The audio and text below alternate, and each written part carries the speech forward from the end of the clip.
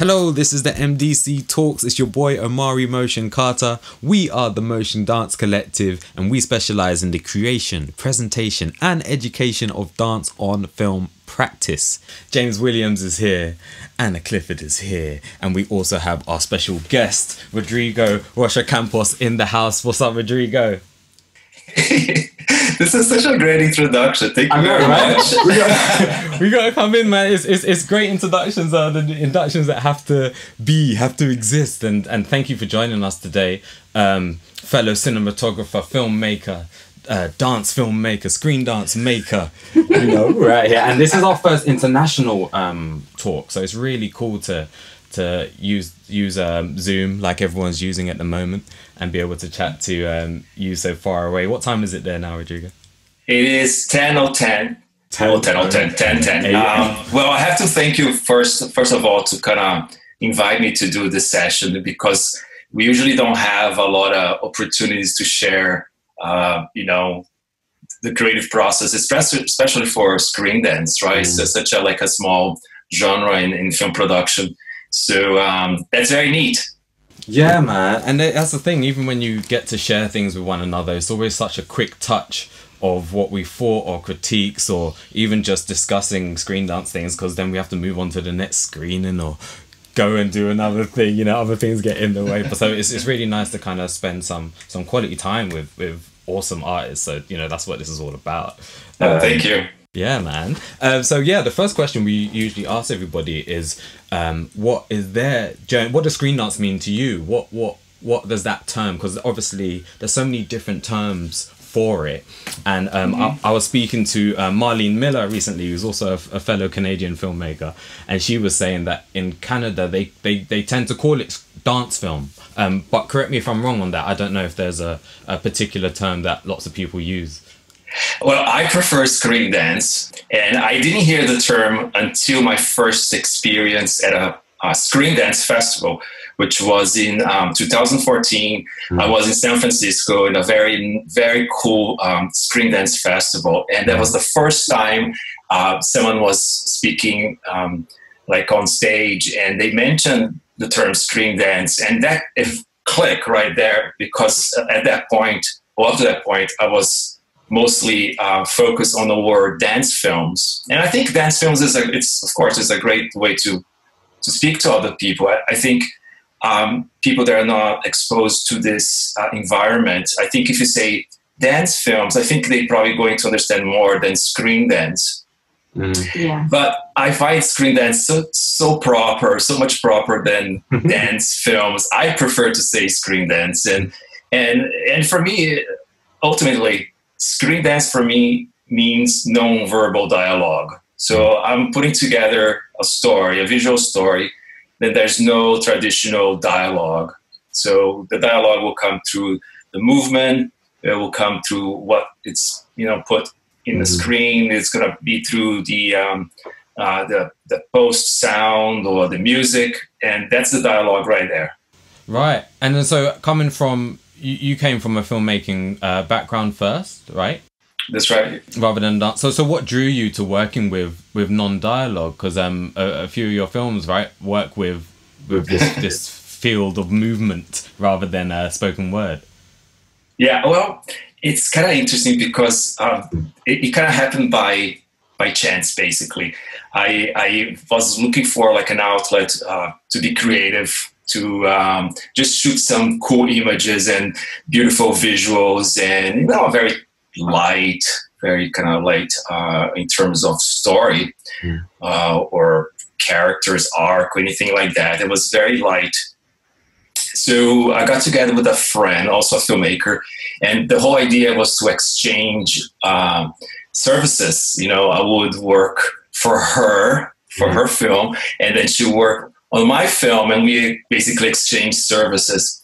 So at that point, I was like, I don't want to write a script. I don't want to write dialogue. I don't want to deal with recording dialogue on set. Oh my God, it's so complicated. It just, you know, it just puts another spin to too much. So let's just kind of, you know, shoot beautiful visuals and put together like a fancy montage, almost like a music video approach. And then I had seen at that point some dance films, you know, online, and I was kind of drawn to the idea of not having dialogue. And drawn to this idea that I can still understand what's happening. And it's, of course, it's my own interpretation. Everyone will have a different, you know, interpretation of what's happening. But I was very drawn to that. And I was like, you know, there's nothing more incredible to, you know, to use, you know, this kind of various talents. So you put, you know, a dancer, you put, you know, photography, you put music, and then you just kind of make amazing visuals. Like it's very alluring, right? And it speaks volumes without, no pun intended. It speaks volumes because, you know, you still feel maybe in a subconscious way, like you understand what's happening, you know, and you connect dots that, you know, you feel like it's happening. And yeah, and I think everyone interprets it slightly different. But I find it to be also that even inside of Screendance, there's so many different variations, right? It's not just like one thing, everybody's just doing one thing. It's just like you can have like Screendance that is basically formatted just like a music video with visuals, different scenarios and all that. The music is driving force. But you can also have something that is more like, you know, dance for the screen, which is the performance is more important, and you don't have necessarily, you know, a heavy storyline, but it's more about the movement. Yeah, the aesthetic. Strictly about the movement and not much story. But you also can have, you know, something more cinema, which I think that's what I've been concentrated on lately.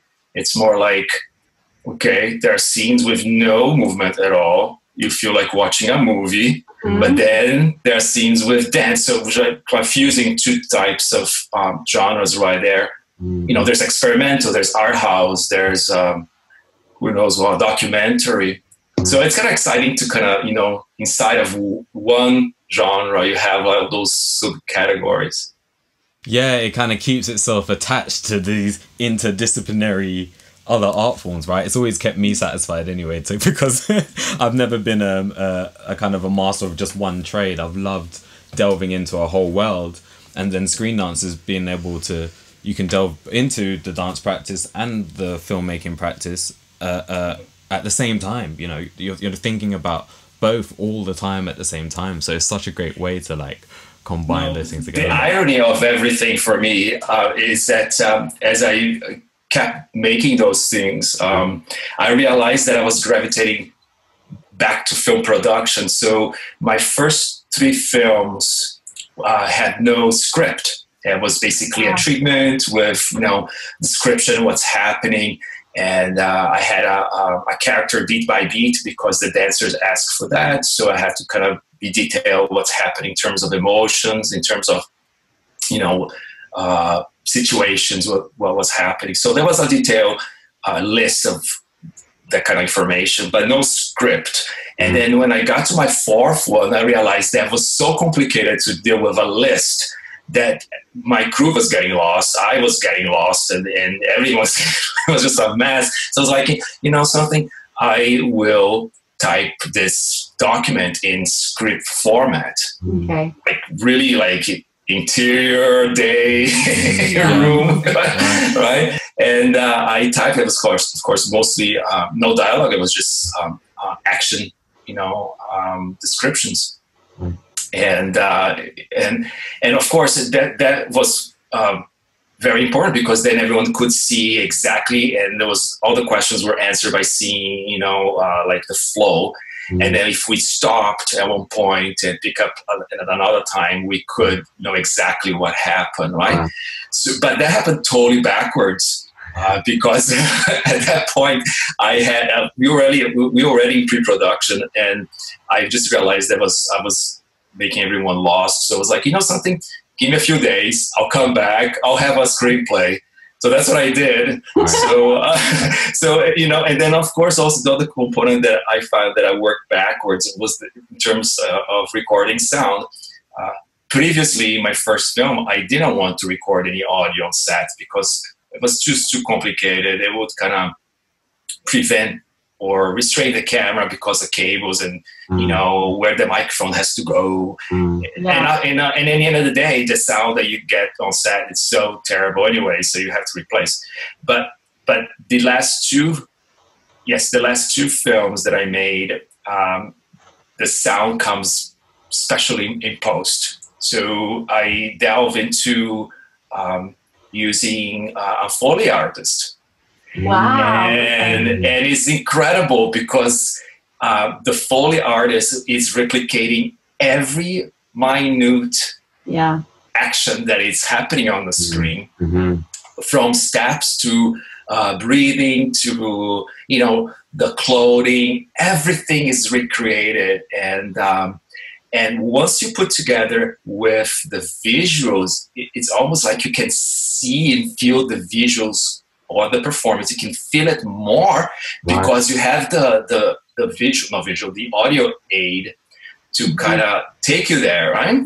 And it's incredible. So the last two films I've been using this component, which is very time consuming for the artist, but it's incredible to kind of have that. And when I show to my performers and I say, you know, all of those sounds you hear, none belongs to you. Like, this is all recreated. Right? And they flip and like, no way.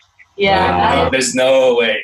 And then after that, I get another very talented person. I get the sound composer, which happens to not only, you know, create the music, but also to do the final sound mix. Right. So I'm very lucky to have him around, and he kind of has to noise by noise, sound by sound. He has to basically figure out the levels, how everything plays. It's so time consuming. Yeah. I've watched those sessions. It's incredible. It makes me so excited to see this kind of work. And then sometimes I can kind of have my input. Oh, I think it should come a little sooner. Oh, I think, you know, this can be a little later, louder, or put a filter or whatever. So it's my last opportunity to kind of, you know, be creative. But I love. So now I kind of very much drawn to the post audio things. Yeah, Amazing. That's crazy, and a lot of people don't think about that as well. There's a really cool article on sound in the Oxford Book of Screendance, where Jurgen Simpson, who's from Ireland, he's a sound designer, and he says that a lot of dance films are technically silent films because they don't use diegetic sound. And again, with silent movies, right, you would have the film playing in the back and the music over the top. So now, you know, we're getting into the world where I guess a particular cinematic approach is coming into play, where we're starting to record on set and use diegetic sound, and the way that actually brings people into the dance is something that, you know, the degree of separation is now gone. You know, we're now enhancing all the senses that humans like, because we like multiple senses, right? We don't just want to see and hear, we want to touch, taste, and feel. Experience. Right. So the more senses that you put to kind of relate to a realistic feedback, what am I trying to say? You know what I mean? Like, to give that realistic tangible, you know, something that is a physical entity rather than something that you're departed from, and you're outside of. The sound helps to surround you, I think, and make all of those visual elements very tangible.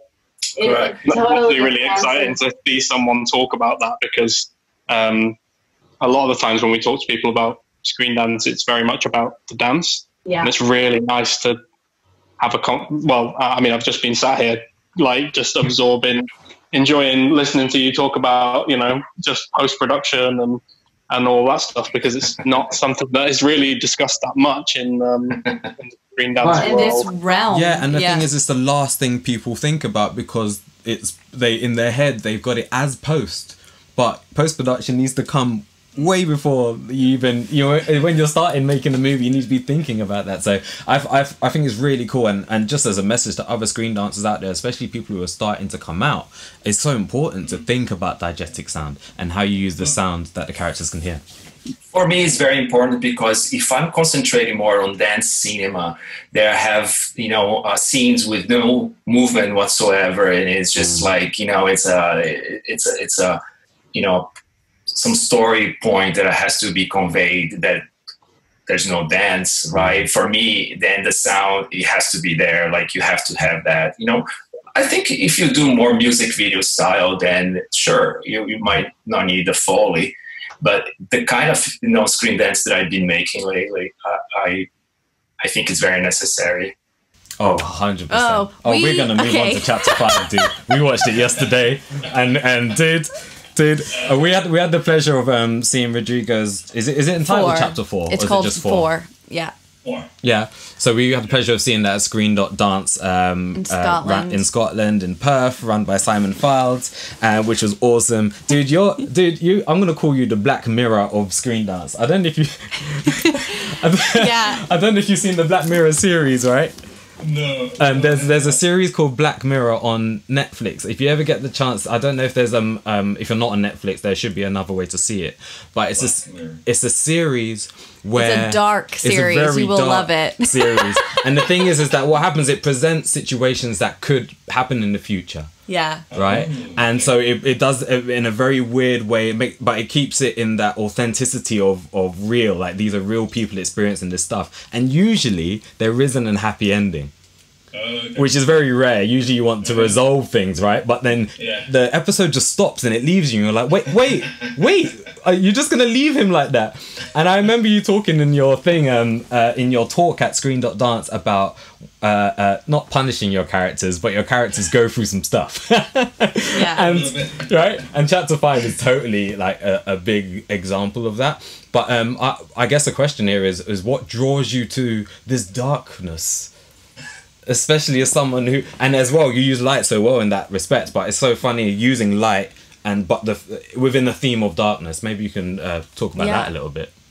I think that's how I see myself. I am drawn to either things that are very dark and ominous and like surreal. That's 50% of me. Oh no, maybe more. Maybe I'll say 70. And the other 30 is goofiness. You know, I totally have a goofy, you know, childish, you know, kind of side of things. I need to have that because otherwise it's just too much. Yeah. But so far I've been concentrating in telling, you know, stories that are like pretty heavy and dark, you know, with themes. I find that it speaks to my nature, and I think that I don't know, maybe it was the way I grew up that was maybe tough. I was, you know, exposed to, you know, all sorts of you know, things like especially addiction, and or perhaps, you know, like the music influence that I was strongly affected by in the mid-80s, the goth, you know. So when I put the two together, when those things were put, you know, together, I was very drawn to this sort of like ominous and dark and goth.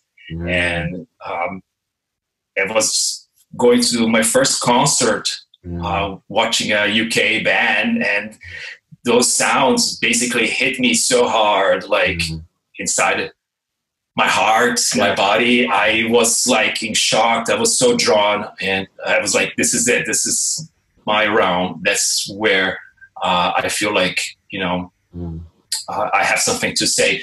And then when I went to grad school, I was, you know, making some short films in grad school, and my mentor told me when I was graduating, and he's like, if you keep making films, please, you know, focus on this dark side. I think you have something to say.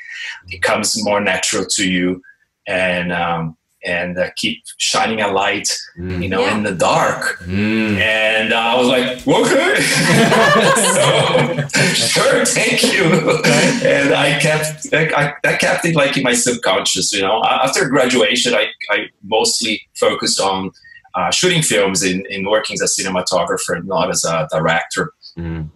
Right. But then I think about 8 years ago, I was kind of, trying to do something else besides, shooting for other people. And I was like, well, I want to shoot for myself now.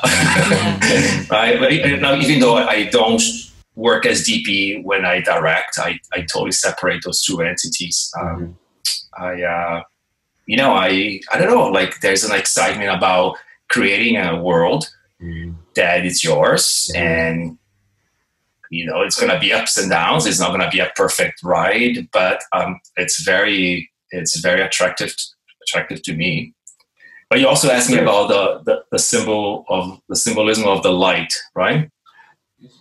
Yeah, well, before we move on to that, because I want to dig in there, because I know how important light is to you. I just wanted to comment on, you were speaking to, like, I just think it's so refreshing to have someone honestly express a connection to, the doom and gloom side of things. Because I think a lot of the time when people make dark work, or when they make work that associates with dark themes, it's either to communicate a specific moral message, or because it's very fad-based. Like they're doing it as a statement piece more so than perhaps it speaks to something within them.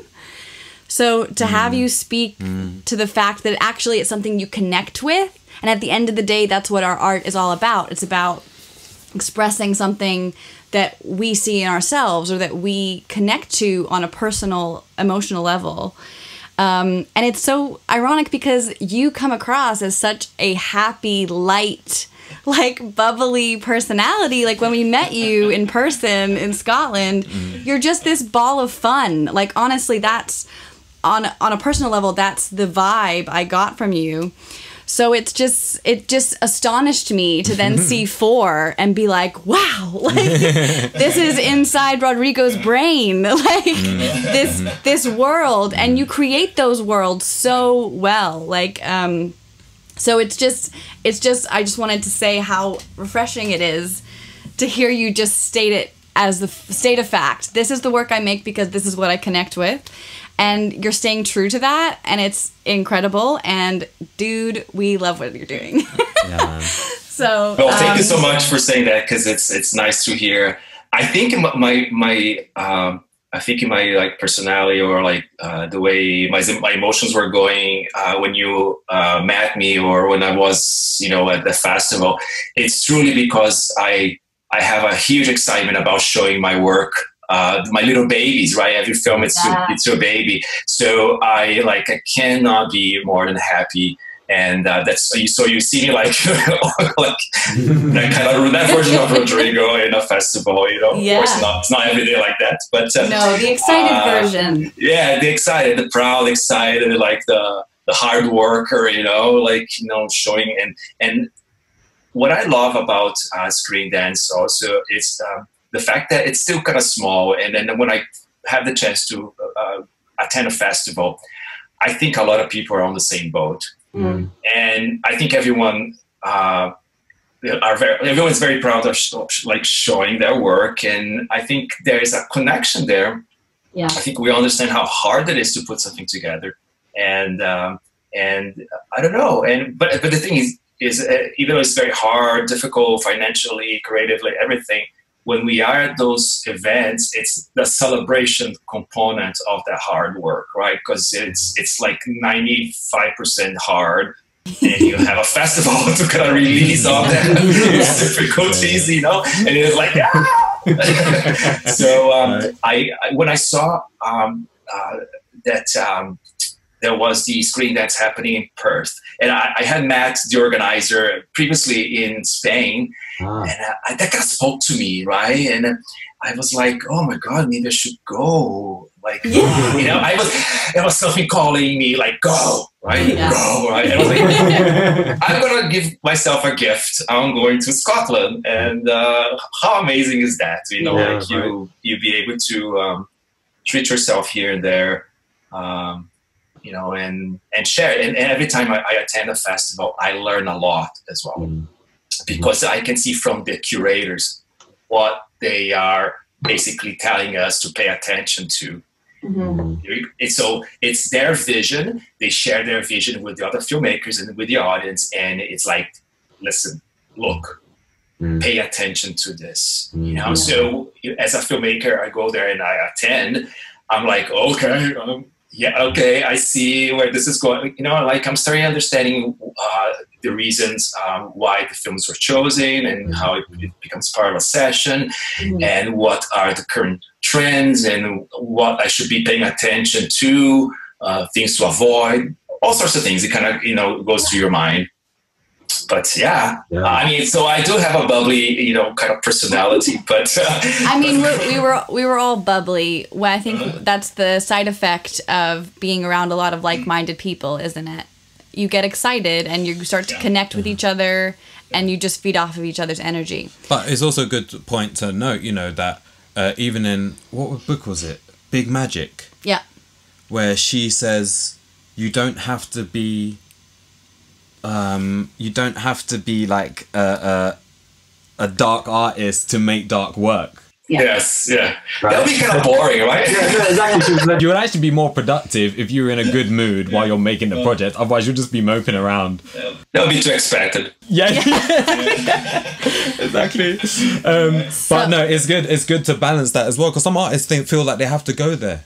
They see artists that they really like, you know, the Amy Winehouses and the you know, certain people, and they go, they make such great art, and it's because they're in this way, but that's not necessarily the case. For 100%. So to touch upon a little bit on the idea why I keep making those dark themes, right? Because I always put my characters like to terrible, terrible scenarios, and yes, I think sometimes without knowing, you know, fully that I'm punishing them to some degree, but it's more like I'm putting them in situations that we see how they bounce back, how they overcome, and then, you know, for me, the ending is not always happy. As a matter of fact, I think the ending is always very kind of like bittersweet. Yeah. But I find that those exercises, those journeys, are used also as a healing process for me. Right, so we put the characters in those scenarios, in those situations, and we see how they react, and we see how they get out of it. You know, they went to battle, not always they're out of it, you know, like fully unscathed, right, undamaged. But you know, it's a healing process. Yeah, it's definitely, you know, sort of like you speak upon those subjects, and it's almost like you're making, you know, peace with yourself. Yeah. You know? So I think that's good to kind of, you know, exercise in that. 100%. So lighting. Obviously, we know from meeting you and speaking a little bit about this, what an important role lighting has in your work.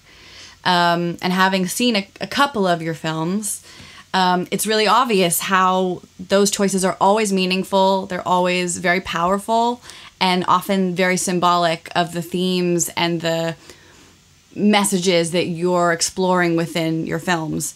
So can you talk a little bit about why it plays such an important role in the films that you make? Well, I'm a teacher. Right? I teach to my students, and I tell them, like, you know, I'm kind of biased, obviously. I say the most important thing in film production is lighting. And I say that jokingly, but of course I believe that there is a component of that is extremely important. And that's sort of like what I teach to my students, is like the importance that lighting can carry emotion, right? So light is not always positive. It's not always comforting and warm and tender. And you have everything. You have the other side of the light, right? Which crosses the boundary and becomes overpowering, overwhelming, overly hot, too intense, that it is becoming negative. It's becoming aggressive, right? And I like to play with that idea. So in 4, I had the idea with my cinematographer to create something that would be placed in the frame that would also give light, and it would be not only a prop or a set dressing, but it's also going to be the light that lights the set.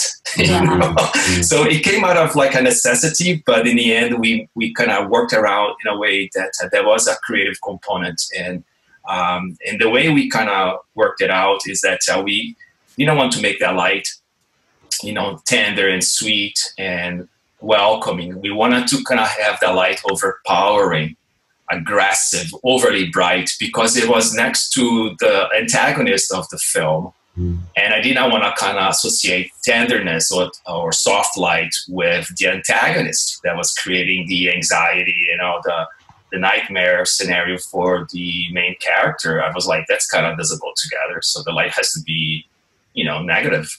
And it's kind of like interesting to see, because when you put the two together, you're like, wow, it was used in the opposite way. Usually people use the light to kind of say that's the light in the darkness. So that's the, yes, you can, of course we do that too. But in this case, it was done for, in a negative way. So even when you see shots of this antagonist against this large apparatus, the light is so intense, it glows, it kind of wraps around the antagonist, and it's like, it's overwhelming, it's giant, right? It's a monster. And I love that came from a necessity. Yeah. Because we were basically in a wide room. Well, it's not really a wide room, but let's just, for the sake of explanation, we were in a wide room with nothing. It was just like an infinity backdrop curve. And we had wide shots, and there was no grid, and where are we going to put the light? How are we going to light these people? And then the DP, it was like, well, usually when we are in those situations, the light has to be in the shot. Right. And you were like, no way. So we created this like kind of triangular shape. It was about 6 feet tall. Huge.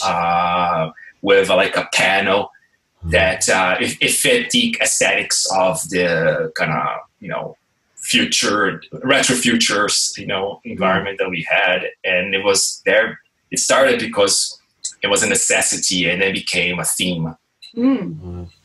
Absolutely. And you mentioned, can I guess that? Yeah. You mentioned just now props, and obviously props are always really relevant and like obvious in the work that you make.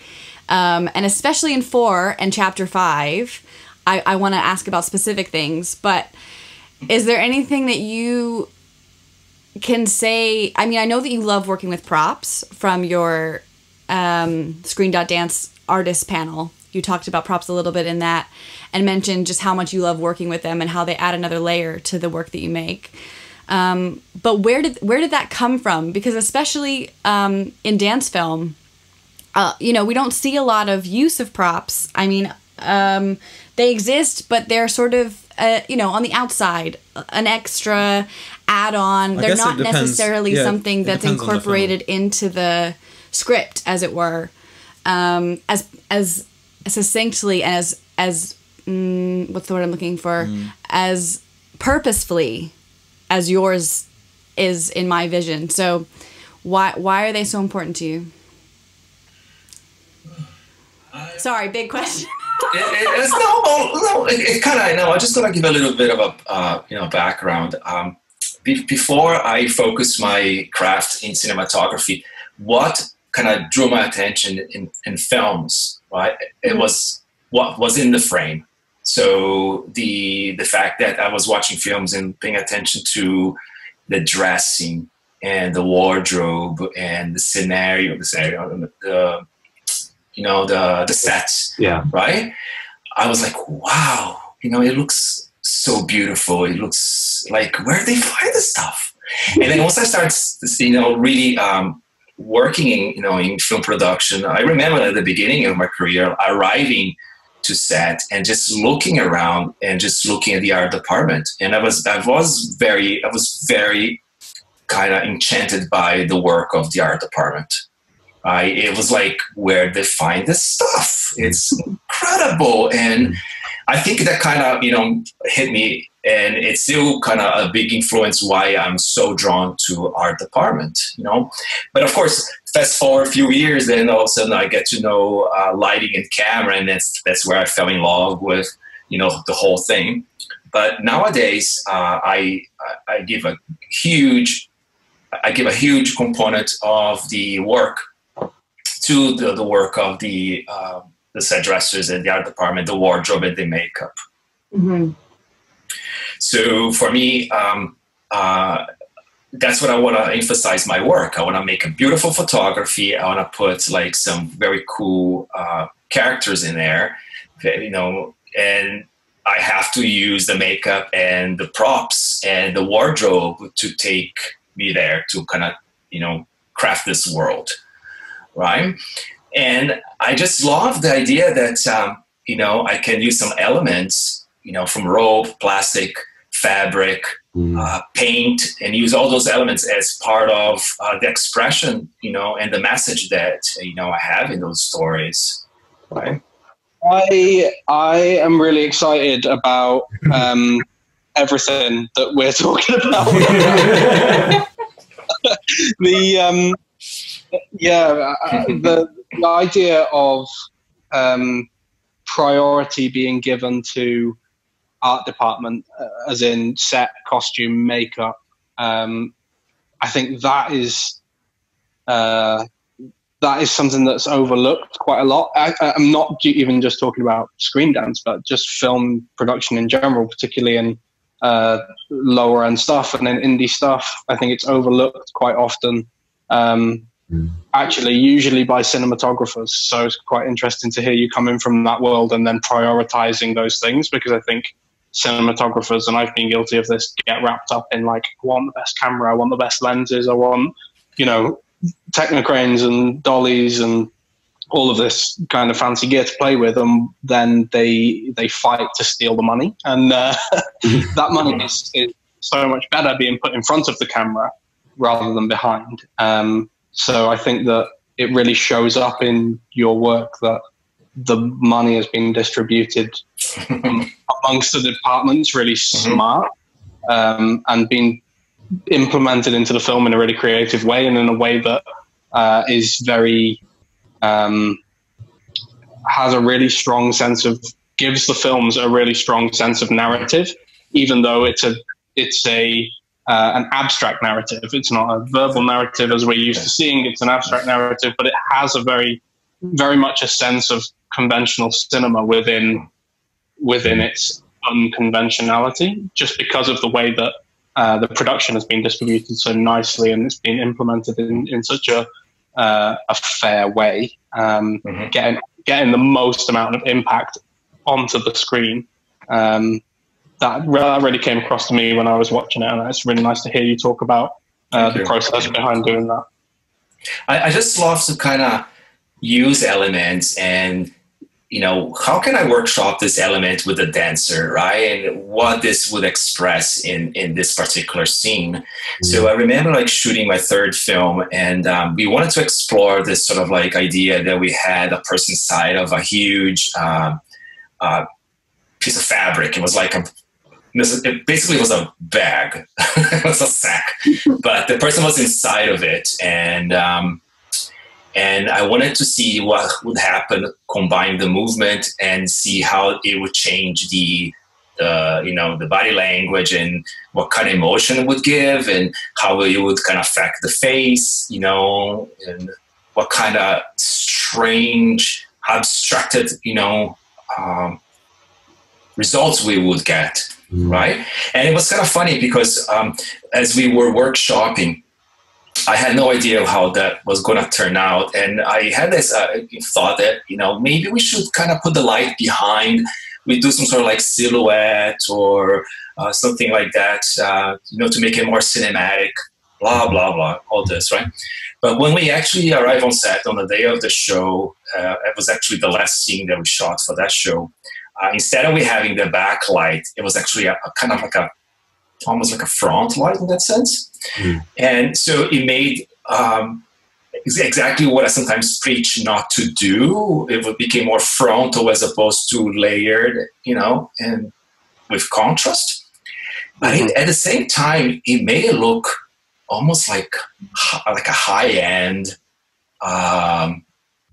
something that like a high-end photo shoot that you see in like a fancy magazine. It became very editorial to kind of have this beautiful set with no furniture, and then just a person inside of this white fabric that had a little sheen, and then the light was very kind of editorial. It was almost like a photo shoot from, you know, that you do like beauty lighting to your subjects, right? And then we saw the fabric move, but it was very tender at the beginning, and we were like, oh, you know, it had like some angelical moments, very tender moments, and you would just see the, you know, the shimmer of the fabric. And everyone, the whole set was just so like in awe, seeing how tender and beautiful and soft. Right? But then, all of a sudden, the dancer, it starts changing and making it look so dark and heavy and full of angst that we all fell for it, because we were like in this trance, right? Like, oh, you know, and it was like, what a beautiful moment that was done by the dancer, by the performer, that she kind of thought about this. She's like, I'm going to use this device as a trap. Yeah.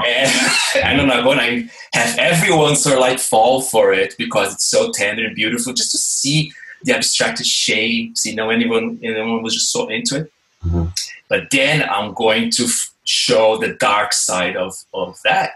And then from tender went to something very visceral and very aggressive, and I know the beautiful angelical face turned into more like skull faces, and the movement became more contorted and disjointed and faster, and it was incredible. Everyone was just like flabbergasted, and it was something that we did not rehearse.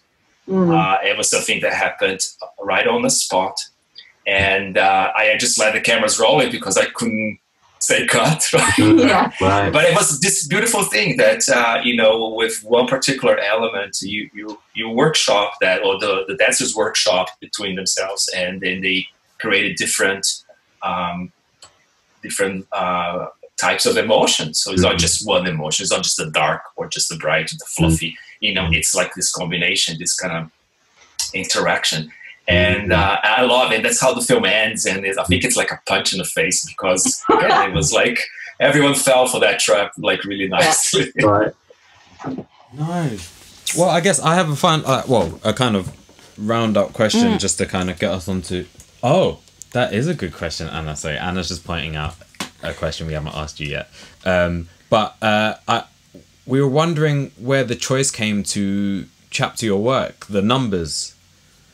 Because this is number 5, the latest one, chapter 5. Yes. And so, first question is, where did that come from? And the second question is, what's the last number gonna be? Is it gonna just continue the span of your life? He's gonna do a Tarantino, just 10 and done. Yeah, exactly. Are you gonna do that? Exactly. Oh, so I have to do 9 or 11. Yeah. What are your thoughts behind it? The first one was called A Full Circle, just that. And then we went through production, and basically halfway through post, it was just called a Full Circle. But as we were cutting, I was like, oh my God, this is speaking to me so strongly. I want to make more. I can't just stop here. Yeah. I want to continue, right? And then all of a sudden, my editor said, "Why don't you just kind of add, like, you know, to the title that this is like an essay number 1, or like you know, symphony number 1, you know, or movement of the," and we just loved that idea. So I was like, okay. So it made it a little more proper, even though, I mean, it could be just for me, but it made it a little more proper, you know, to me, that kind of have like a full circle movement, number one.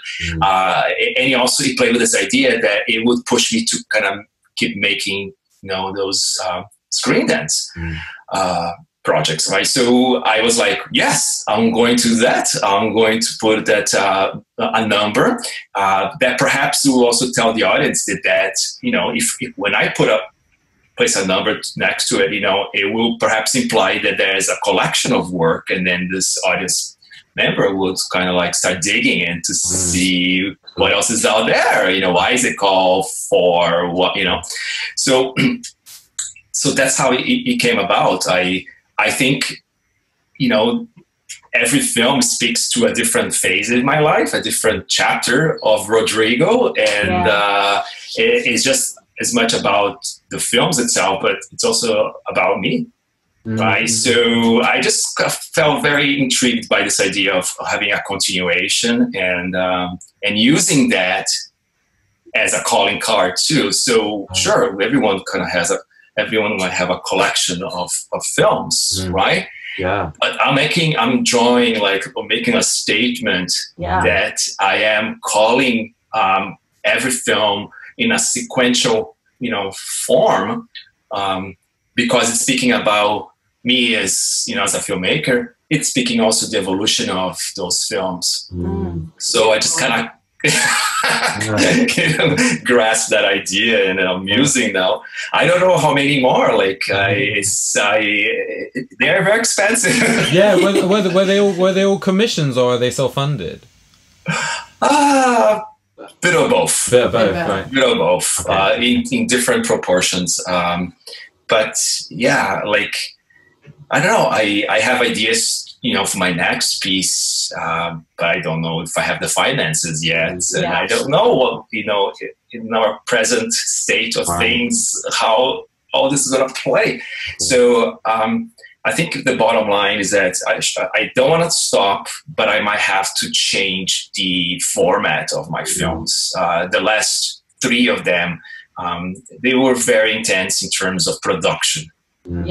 And all the, you know, the preparation for, you know, set dressing, props, all the art, all the, you know, the cinematography equipment, all that, it was intense.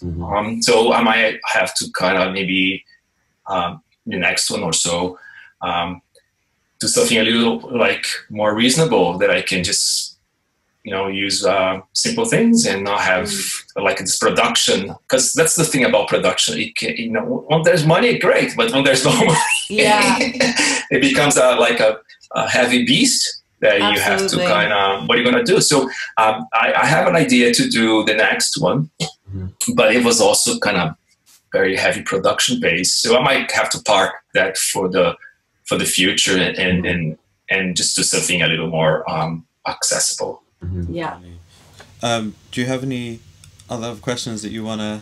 Shall we touch on this? I'm quite interested in something that you said near the beginning. You used the term cinema dance. Dance cinema, yeah. Cinema. I've not actually heard that before. Amari may have heard that. That to me feels like, well, it gave me this visual straight away as soon as I heard that phrasing. It gave me the visual of somebody going to a theatrical screening of a dance film. Is that to you something that you would like to strive for? Is that a trajectory that you think is potential for this genre?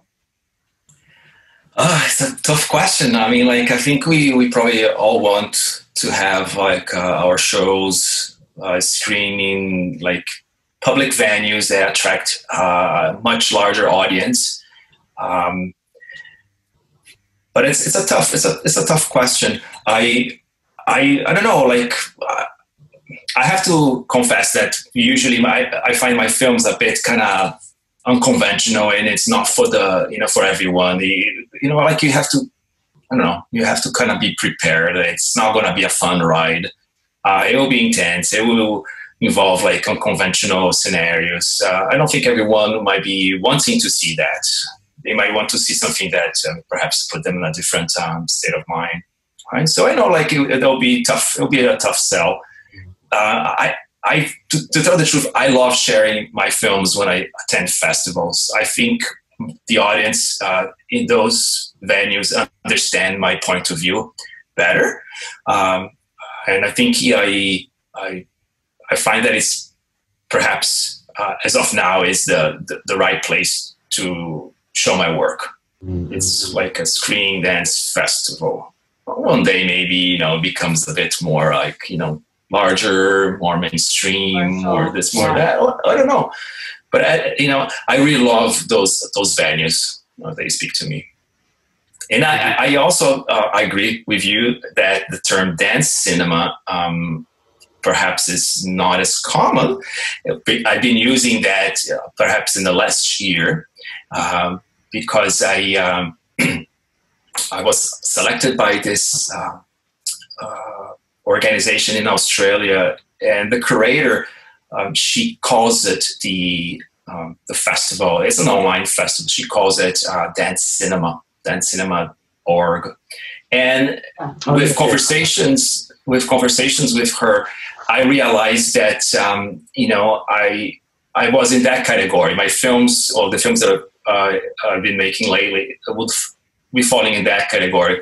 I'm not always with choreography on screen. I have scenes that have no choreography whatsoever, and because there's a lot of plot involved and a lot of storytelling, I felt like there are moments that it's just like you don't realize you're not watching a screen dance, right? It's almost like watching a traditional film. So I think that made a very fitting term. So I've been using that. Make it slightly more appropriate for the type of format that I've been doing. I think the title is great. Like I say, it's the first time that I've heard that used, but I think it's really appropriate, having seen what you've done, and I think it's something that I relate to quite heavily, coming from the cinematography side of production. I think it's something that I might have to adopt off you. And there's so many different terms for it. And again, the reason there's so many different terms is because people practice under all of them. Do you know what I mean? The video dance, the cine dance, the dance for camera. Dance on film. Yeah, Simon was saying the other day, we can't call it dance film, perhaps, if you're not using film. Oh, yeah. Right? So then that's where video dance comes from, because video and film are two analog digital differentiations of moving image. So then some people say, okay, then screen dance is a combination of moving image and dance together, but moving image is separated into video and film. That's what I've been teaching recently, but each year it changes. Each year I find a different one. Like even Amsterdam is the Screen.Dance festival. So each new festival has it will bring out a new term. What's our one at the MA? Frame rush. Yeah. So I'm gonna call myself a frame rusher soon. Nice. Just updating and upgrading the terminology all the time, aren't we? So I guess last but not least, Rodrigo, we're absolutely going to obviously attach your website and make sure that our listeners can check out your work and see what you're all about. But tell us what's coming next for you and how we can follow your work. Well, I think now I have to promote Chapter 5. I recently uploaded in Vimeo and also at Film Freeway. So I use those two platforms quite a bit to market my work. Nice. So yeah, like I think I uploaded for about a month, maybe 2 months, I don't know. So that's really the time frame that I finally finished the film and start like sending to festivals. So that's that. I have to do that marketing, which is like it takes forever, right? It takes like months and months and months. So it'll be there for the next year. I'll be sort of like promoting Chapter 5, which I find it's going to be a tough sell. I don't think so. I disagree with you. We I 100% disagree with you. I think it's going to fit right nicely into a few different things. And that's how people curate stuff as well, because they want to, they'll usually, when we were doing it for our festival at the Masters, we were like, okay, we need a breather film. Okay, now we need an opener. We need one that's just going to blow their socks off before they move on to the next screening. So, you know, film festivals, they're like curated like albums, right? Oh, thank you. You know, every song is going to be a different vibe, and I love your film, man. I thought it was awesome. Yeah. We were jumping, we were like, oh, his reflections in the TV, his reflections in the TV, and then I was like, where did he get that TV from? Because again, just as you think, like, where is that? What year did that TV had a back on it? So yeah, it's little things like that. It's just exciting, especially again, we're in it, so I guess it's a different perspective as well, but I think it's like one of my favorites this year. Oh my god, thank you. I just find that I think I've been playing with this sort of like idea how much movement it's in, you know, and it's there, and this one is the one with the least amount of movement, and I can't even call dance. It's more movement, right? So I'm playing with fire here.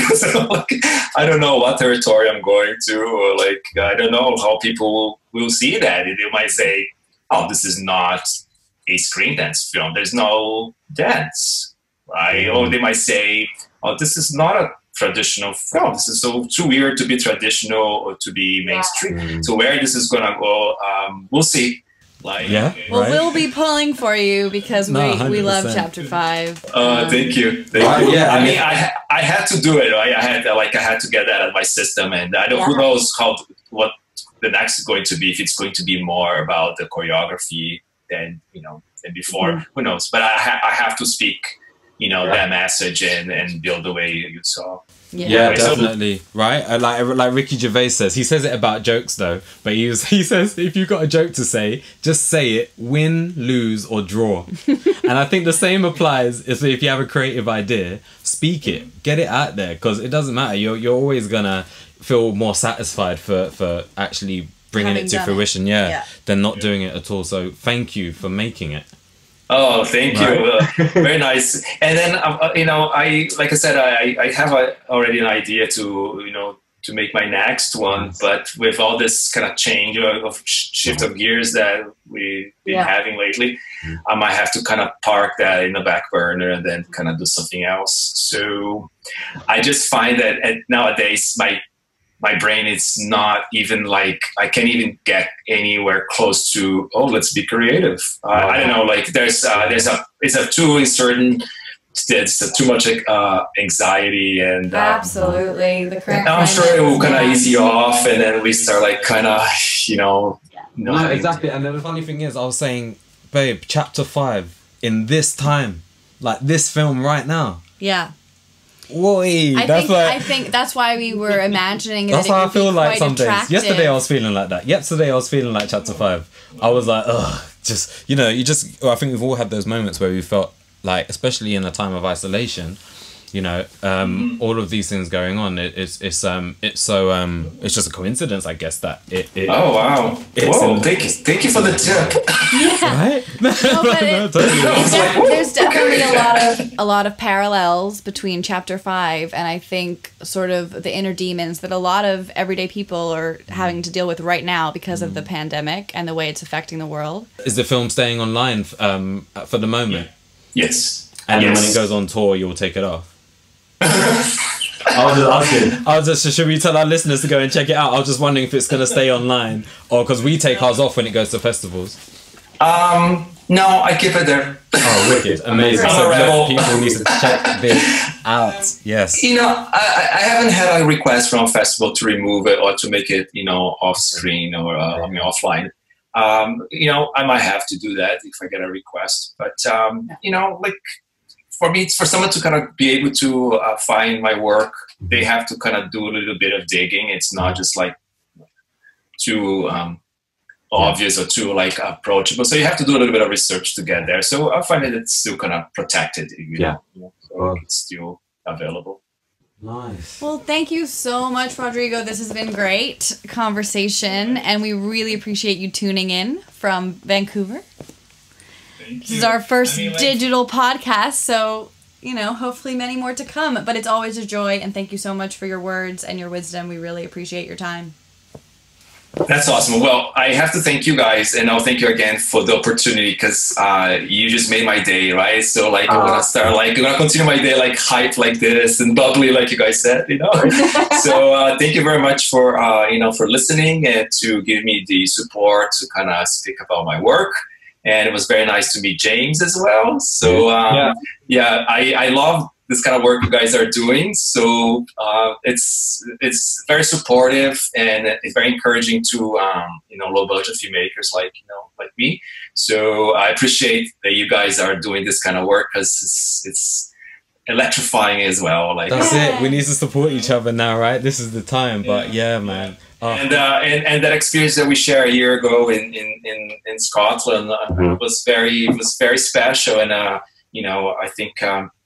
I think we are basically on the same boat, right? Absolutely. And I just love, to kind of, see you guys again, see how things are, going. And 100%. Let's keep the conversation going. Yeah, totally. Yes, keep the network and the friendship going.